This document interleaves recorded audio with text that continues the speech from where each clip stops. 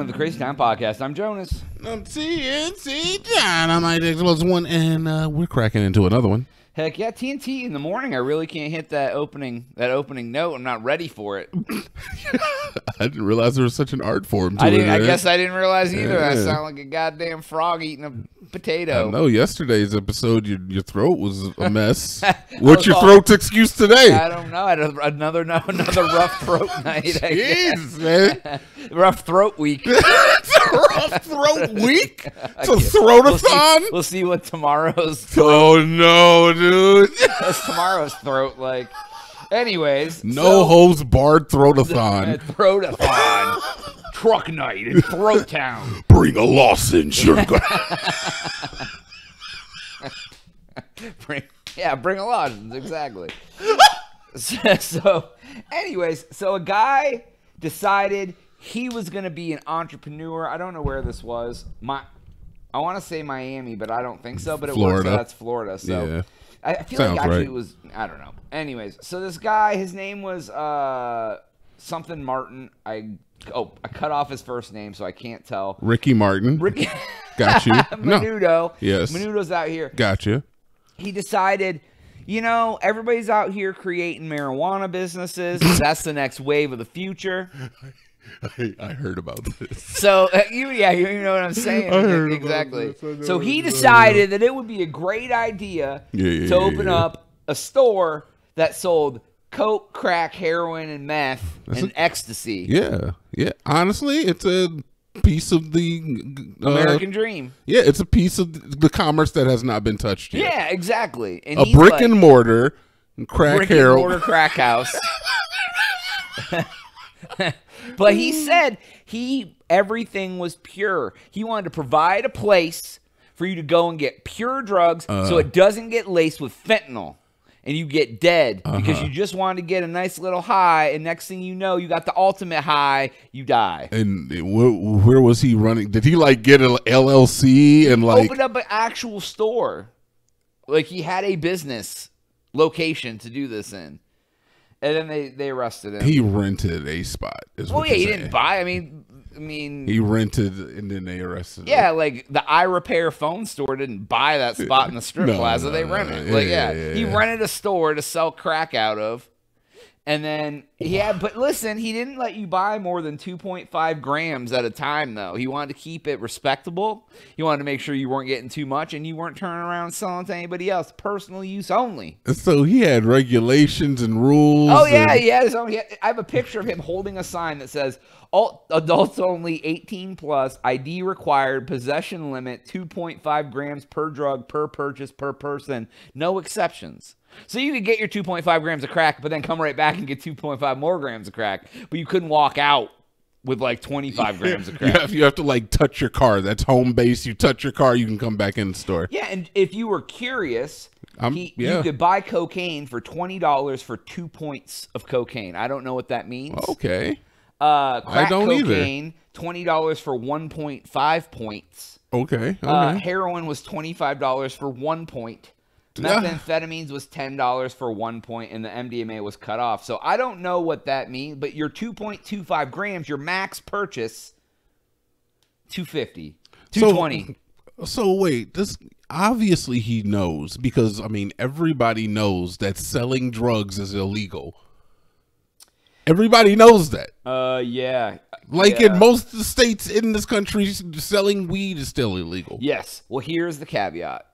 He told Vice News that his plan was to get arrested eventually. He said he wants to launch a constitutional challenge arguing that prohibition has created a toxic drug supply that's killing Canadians. Oh, so it's in Canada he did this. Oh, well, then who cares? All right, next story. No, I'm kidding. No, that's okay. So it was in Canada. It's even more. Okay, so it's legal there. Marijuana is legal there. Yeah, I'm but just it says saying he already had a marijuana business trafficking conviction. Oh, yeah. So he got busted for trafficking marijuana previously. So he's just a junkie that is posing as an activist? An entrepreneur. Brother. He wanted to provide a service for heroin addicts to make sure they're not getting no. in their This bloodstream. motherfudger had a smorgasbord, an old country buffet of freaking drugs. Narcotics. I don't know where to get any of those things. All right. No, I don't either. I've never even seen those things. I live in Austin, so I could probably find you cannabis if I just asked went out on the somebody. street and just started asking people like, "Hey, Yeah. where can I get some crack?" Oh, wait, hold the fuck. What? Is that how you think you get crack? You just go up to like. Is that how you think you get it? You're like, "Hey, dog, where's the rocks?" And that's what they get you. What right? do you think? You just go in the gas station, you see a dad getting a 2-liter. He's like, "Hey, homily domily, want some crack?" You just go up to him. You're just like, "Hey, do you know where I can get any crack cocaine?" And he's gonna be like, "Actually, I do. Yeah, My friend Skilo over here in this crack house." yeah. I don't know. But this dude, he just had a backpack full of drugs. Decided to rent a spot. He could have done this on the back of his car. All I'm saying is that if he had access to that array of narcotics, then you are further into that lifestyle than the average person or a person who You're not wrong, because if like somebody told me, "Hey, Jonas, you could do this legally," I still would have a trouble procuring all those drugs to open up. I'd be like, "Okay, well, where do I get the crack at?" I don't know. Yeah, right. I'd be like, "Okay, where do I get the meth at?" Right? To anybody else, it's a scavenger hunt. Yeah, this dude just has it. He just has it. He just had it. He knows where to get it. What it is. Yeah. Actually, probably what happened was his dealer pushed him to do it because he owed him drug debt. Yeah, and he was like, "Listen, you're gonna open up a crack store for me, brother. And if you don't, insane. I'm gonna take out your debt on your mama." That's insane. Did he have security? I wonder too, because you need security. Nah, dude, he just. Oh yeah, you know what, dude? I did read, and I didn't take it in the screenshot. I'm so glad you asked that because I totally forgot until you said that. Did he have a gun? He had a stab-proof vest. He had a stab-proof vest.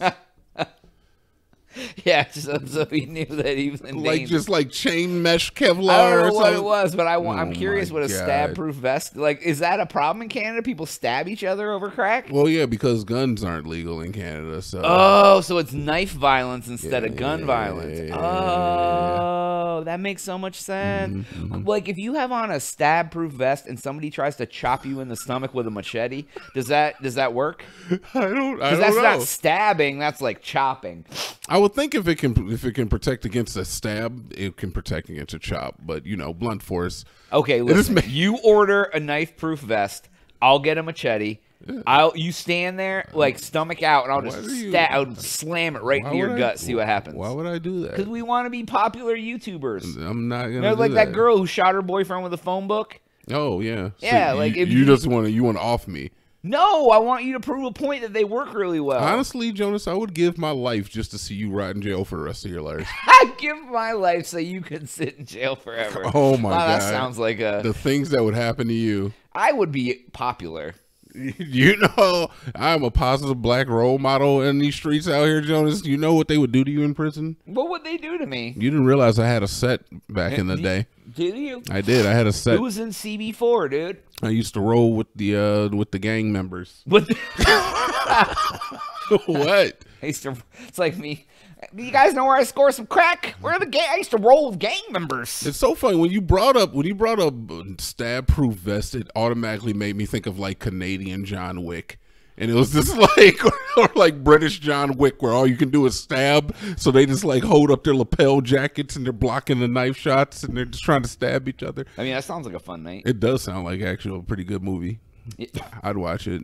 You would watch anything, I guess. I mean, I definitely, I would. Going to go see Guardians of the Galaxy. Do it. Date it. It's going to be great. All right. That's all the time we have for today's episode. Please make sure to like and subscribe for Jonas. Dude. Go to crazytown.com. Bye.